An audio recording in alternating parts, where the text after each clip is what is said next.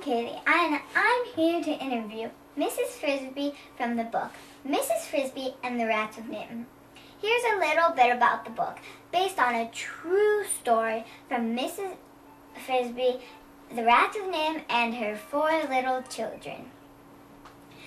Timmy, Mrs. Frisby's child, got very, very sick, so the family couldn't move to their summer home, which would normally not have been a problem, except for one big issue.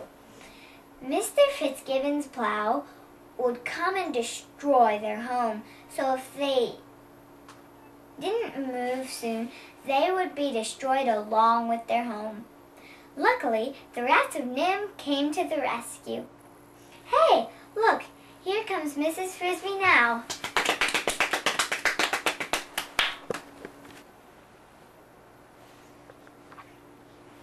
I'm so glad you were able to join us here today.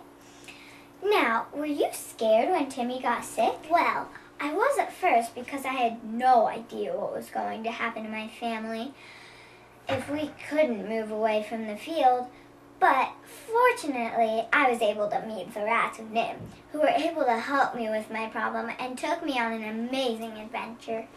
Here's another question I have for you. Did you feel as brave as you acted while you were trying to help save Timmy? I didn't feel brave at all. In fact, I wasn't being brave. I just knew that Timmy would die without my help. So it wasn't bravery that helped me do all of those daring things. It was just the thought of poor. Oh yes, I know you had to have been upset when the Rats of Nimh moved, but could you put your feelings in your own words? Oh, of course.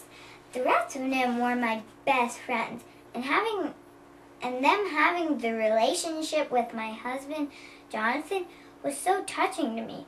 So when they told me they were moving, it was heartbreaking. But inside, I was happy for the rats because their plan to be more independent worked for them. And now they could be free and not have any worries against farmers or anything. Thank you so much for joining us, Mrs. Frisby. Goodbye. Goodbye.